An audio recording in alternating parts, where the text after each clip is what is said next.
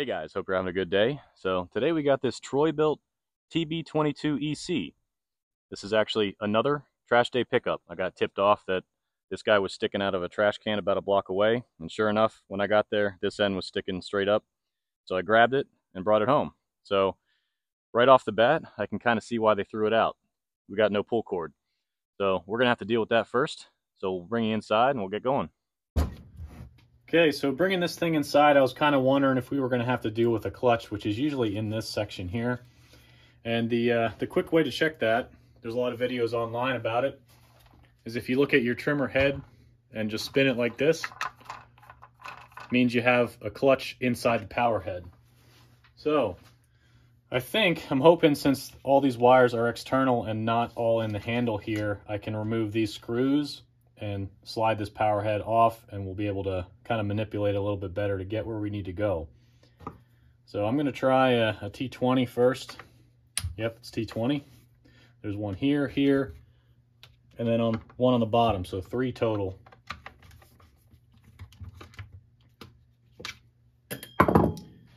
Okay, so I'm hoping that this thing will just slide out without having to remove any of the handle pieces, which it did. Awesome. Okay, let me readjust this handle so it's not in the way. We're going to be tethered to it, but I need to be able to walk around. Okay, reposition a little bit, and I kind of noticed that we've got almost like a rodent chew through on the return line. So we'll probably have to replace that. The filter line looks okay, it's just dirty. And the tank looks pretty clean, surprisingly. So it's very possible that they just broke the pull cord and then didn't want to mess with it and threw it out. So let's get to the pull cord. Yeah, and you can kind of see the remnants right there.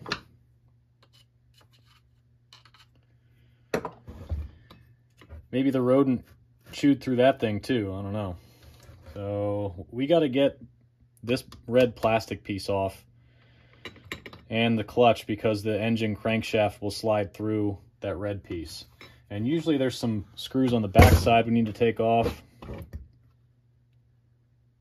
Looks like just the one up here. So we'll get that one done first. That's a T22.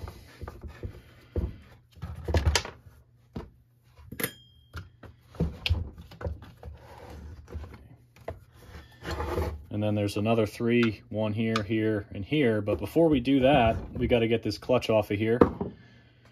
And you can't, this is a T15 that fits in there, should, yeah. Actually, that's a little loose, maybe it's a T20. To get a thinner screwdriver. Yeah, it's a T20 for the clutch, but if you can see, you try to unscrew that, the whole engine turns. So you need to stop the piston from moving up and down, and usually you can do that with a piston stop tool, and I'll bring that out in a second once I get the spark plug out. Okay.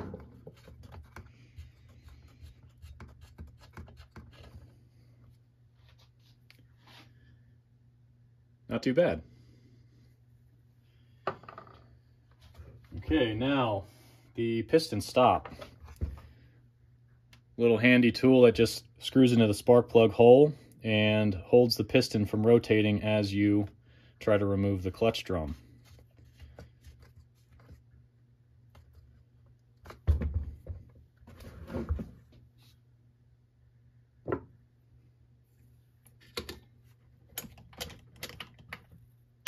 There we go.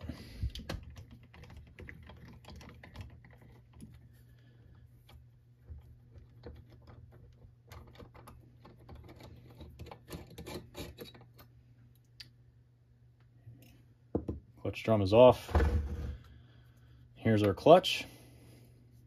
And I don't think I have a removal tool for this, but it's got this kind of raised middle section here, so I usually use an open-ended adjustable wrench. Okay, so the hard part's going to be actually holding the power head steady while you're trying to do this, because these are on pretty tight.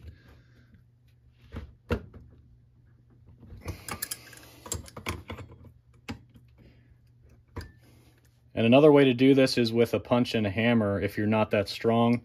You can kind of use the ears that are right here, give it a quick tap, and it'll kind of loosen it just enough that you can get the wrench on there.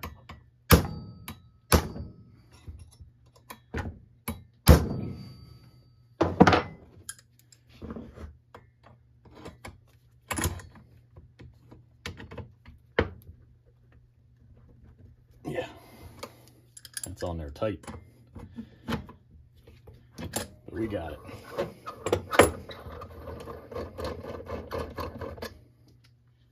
Okay, get that washer there, and there's a spacer here too, so don't lose that. Okay, so these 3 screws then, we should be exposing the recoil after this. Okay, we should be able to wiggle this thing off.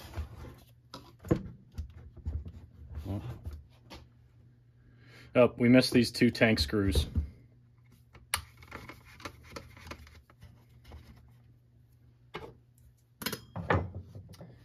Okay.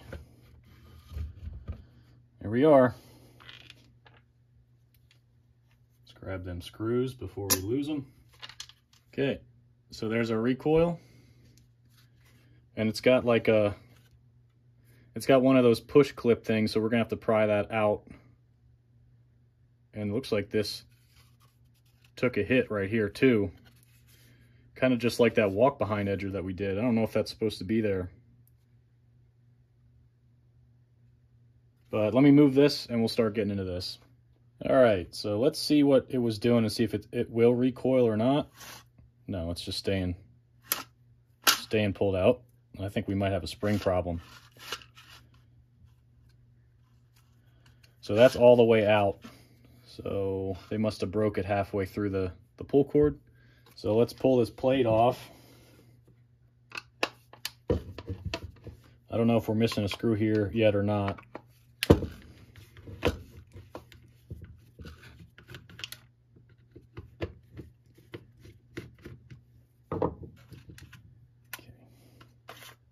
Yeah, I don't see any threads in there, so I think it's just supposed to be the 2. But what I don't know is if that's supposed to be bent like that. I don't think it is. I think it's supposed to be straight.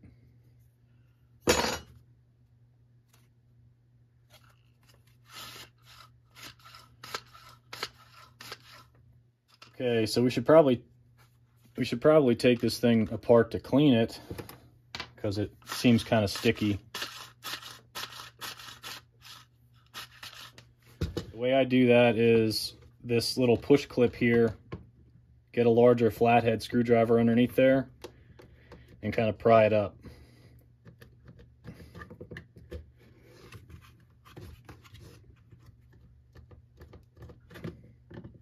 There we go. And these go flying too, so try to hold your hand over there to stop that. But we're good there.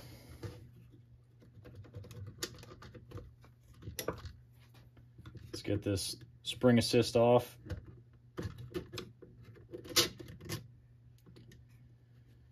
I heard the spring behind there kind of slide back.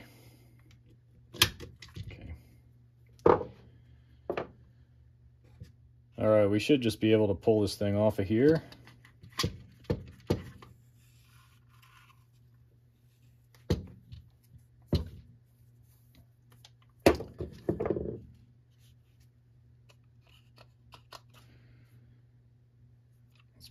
Pop that out, see if we're broken.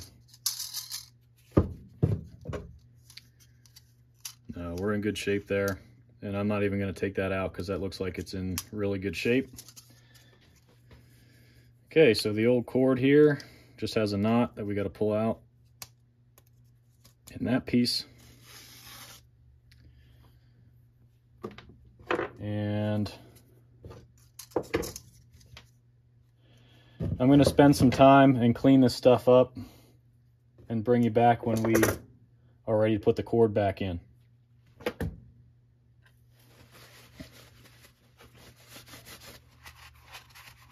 Okay, well, we're clean and ready to reassemble. I wanted to go over a couple points on where to actually clean and then where to lightly lubricate. You don't want to overdo it with lubrication and cause a problem in here, but the main one is this pivot point kind of boss. You want to clean that off. Usually packs with clutch material or dirt, and then the two pivot points here that goes around that. That's your highest friction point and most likely to cause it not to recoil like it should. And if your spring is rusted or really dirty, you're going to want to take this out and recoil and put it back together. But with this one being as good as it is, I'm going to just drop it in and leave it as is. So we got to line this tab up here with the slot there. That's good to go. And then this piece has kind of a recessed spot here that needs to fit around that loop. So we're going to see if we can't hit that first shot here.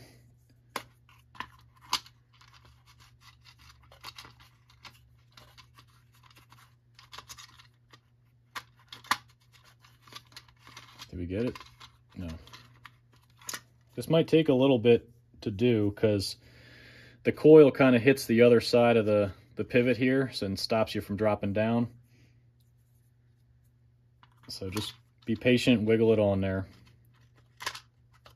I think I just got it there. Yeah. So we are engaged there. And for the time being, I'm going to drop this on and not put that washer on that locks it in, because I want to be able to wind it using this cog. So this one uses that profile there and slips around the hook on that assist spring.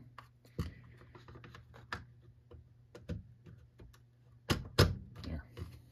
Okay, shoot some lubrication in between that pivot point. Not a lot, just enough to soak in. Wipe off the excess here. So now we have to wind this thing up, and before we do that, someone already helped us out here and marked the drum. That's where the hole is, where the cord needs to go through this ferrule and into that drum when we go to put a new cord in. So let's take a look at the cord we got. This is the same one that I've used on a couple other projects. We might actually have a length here that will work. Let's see how long that is compared to the one that was there.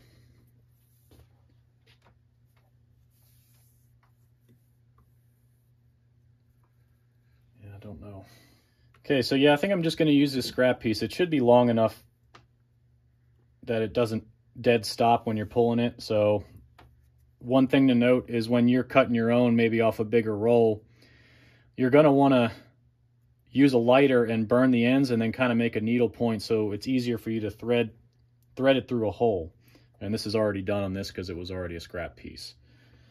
So now we're going to have to coil this up. And what I was saying before is the holes here, we got a mark there. Someone helped us out. We're going to coil this up until the spring stops. And then back it off to realign it with that mark and the ferrule in the housing.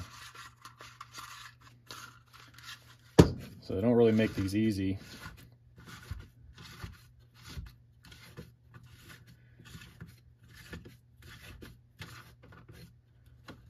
Okay, so spring stop there.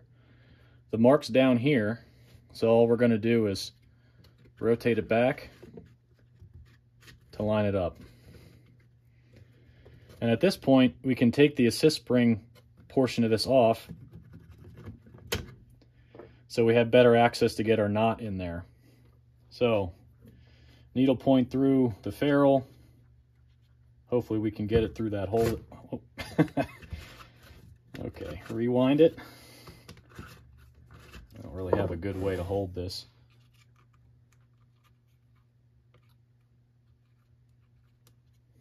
Here we go.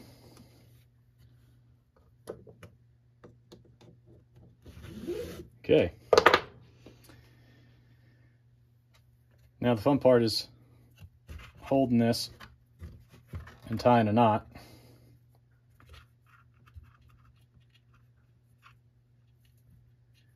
I probably should have put the handle on first so this doesn't get sucked in like it just did. Not as good. And we just need to pull it back through.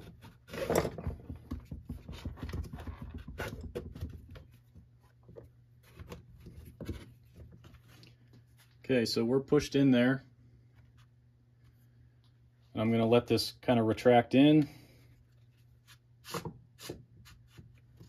Hopefully not lose the end of it. We're actually going to tie a knot in it.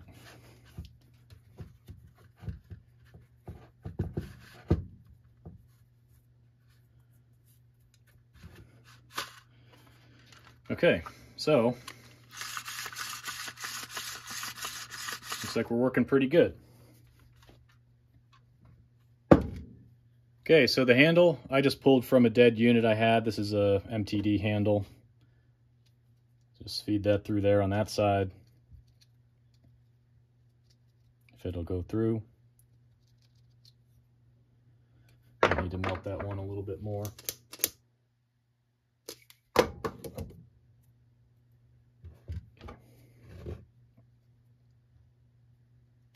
Yeah.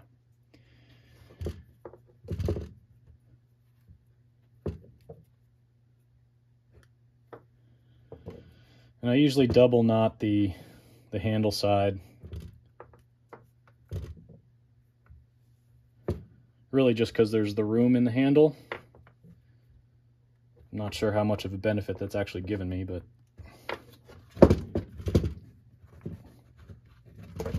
okay.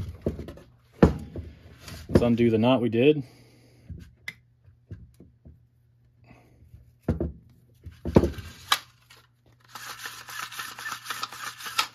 All right, reassembly time. Assist spring goes in.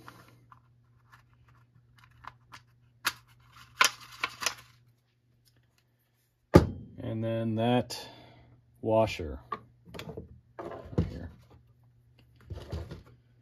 That's pretty easy to put on. Just push it on. You can almost push it on with your hands, or you can use a socket like this. Go like that, push it around the plastic. Make sure it's seated the whole way down so it doesn't pop off.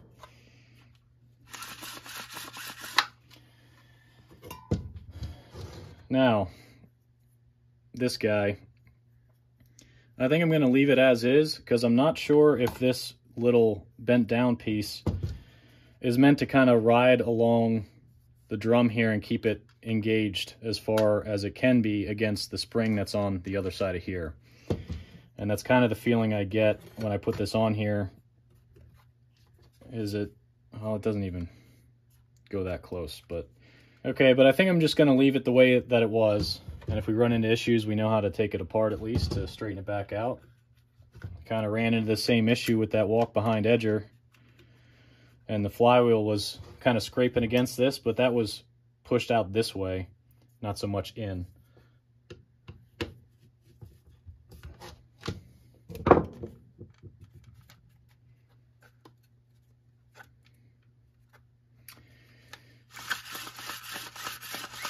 Okay, I think we're ready to put it back together.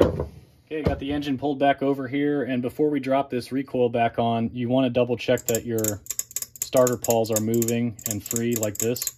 There's springs that kind of return it back in, and that's what allows the recoil to catch and actually start your machine. So you want to make sure these are moving like they should. And this should be as simple as just dropping this on here. Make sure I didn't forget anything. I think we're all good.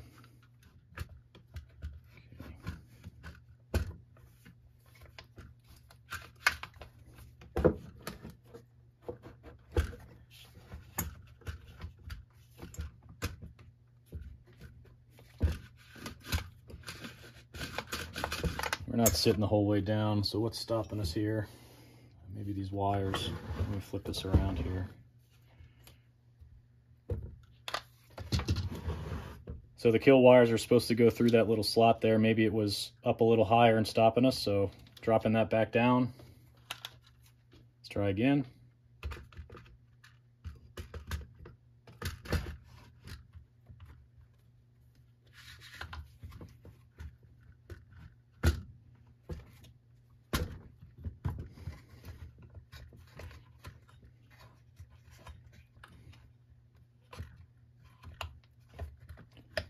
No, spark plug wire.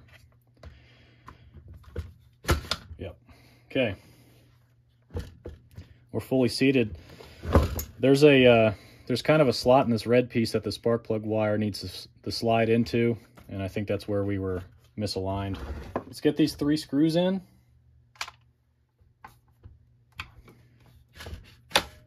Okay, so with these 3 in, I actually want to take the piston stop out and just verify that the deformation in that plate isn't going to cause us an issue. Okay, so piston stop is out. I just want to pull this and make sure there's no screeching or interference with the flywheel before I get this thing all the way back together.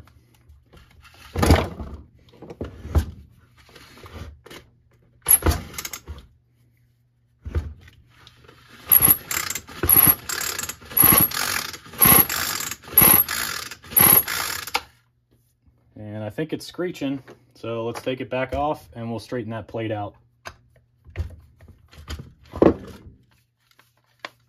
Okay, so before I pull this off of here, you can see there's a shiny rub mark right here. And my guess is it's hitting the outer edge of the flywheel.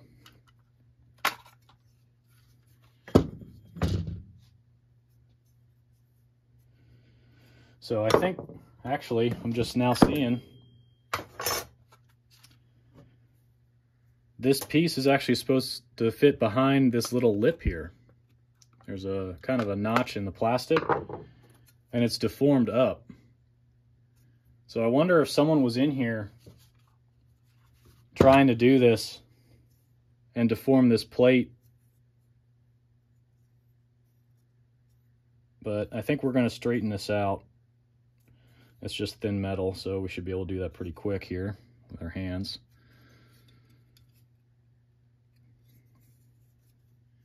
Okay, so I think I got it good enough.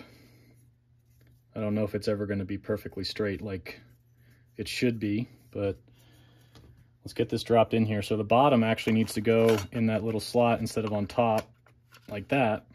And I'm not sure if that was in there like that before or not. I'll have to look back, but I think we have it fixed now.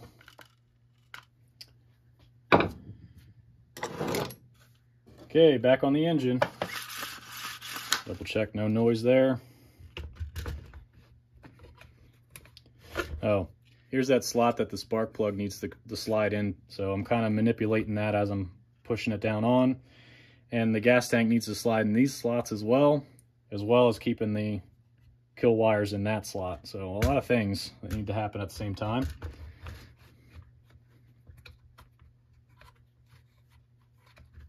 That's in there.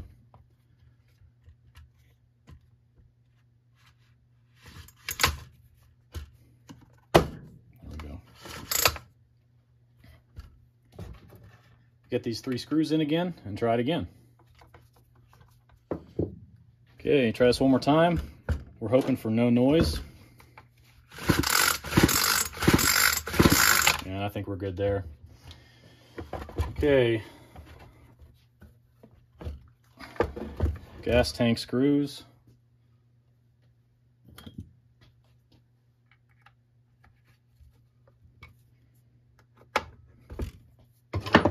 Lonely screw on the back here.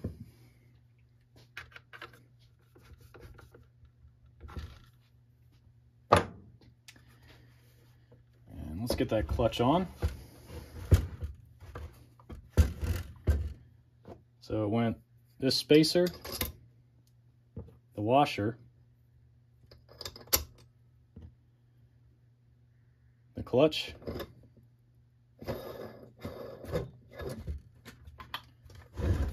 now you put that piston stop back in to tighten that.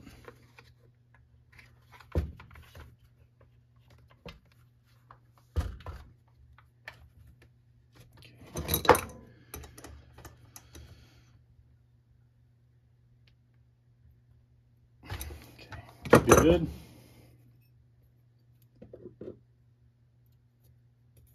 There's a washer that goes in between the drum and the clutch. Just be aware of that. Tighten this back down.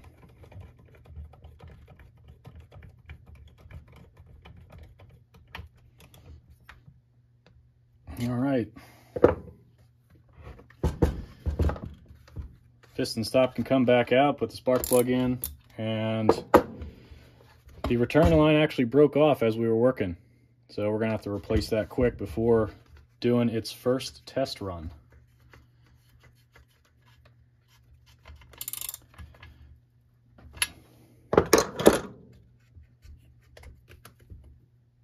Okay. All right, return line.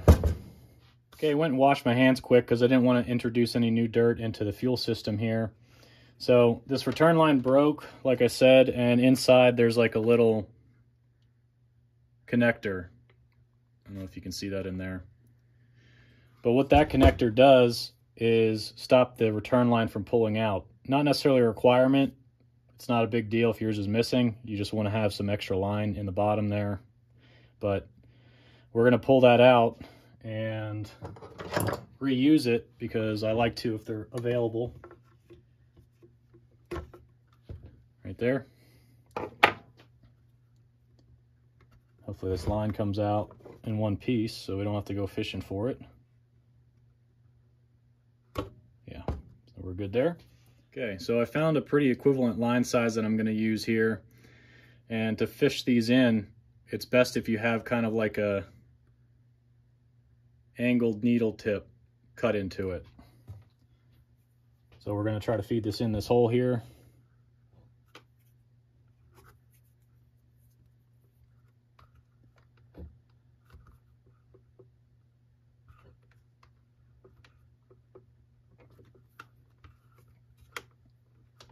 Sometimes it helps out if you cut a long piece.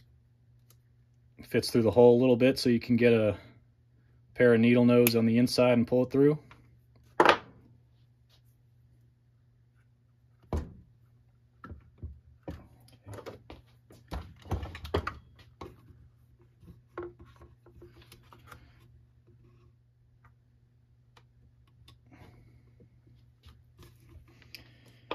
Okay, so we got that cut piece off, so we're going to terminate that flat. Put this coupler on and just pull it back through. Just like that. Now for length, just kind of estimate it. Cut it off.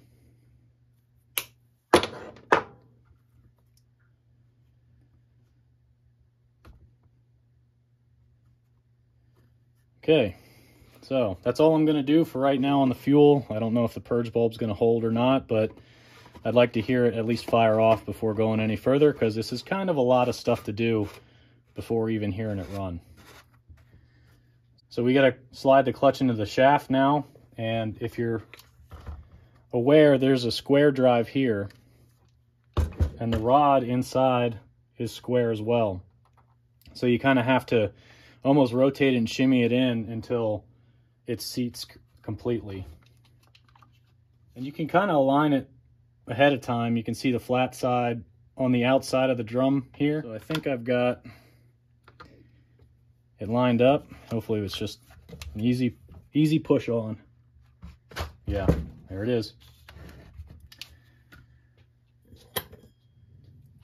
Okay, I'll get these 3 screws put back in and we'll take it outside.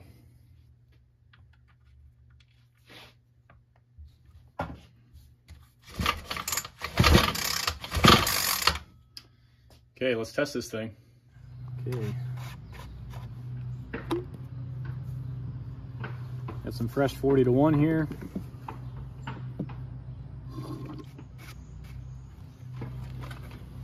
See if we're priming.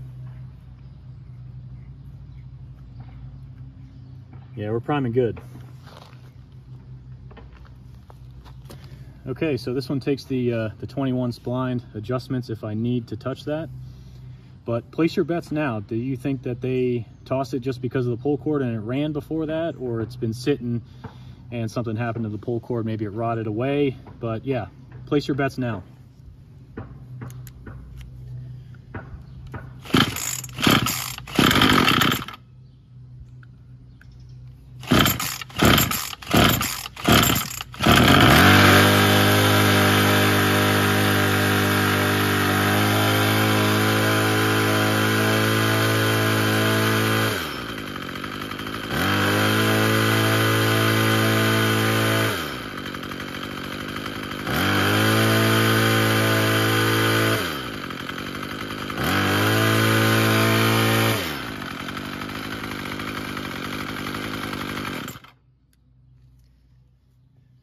Awesome. Well, I think that's our answer. I think it was just the pull cord and they tossed it.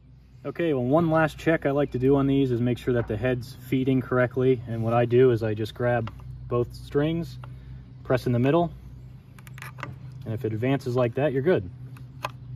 So, yeah, I think we're all done. Well, okay, with that, I think we're going to end this one here. Kind of a quick fix. Just needed that recoil, a new return line, and didn't even need to touch the carb. So I think people are a little too quick to throw things away nowadays, especially with the cost of these now. But hey, it is what it is. So hopefully what we covered helped somebody out. Thanks for joining me on this one, and I'll catch you on the next one.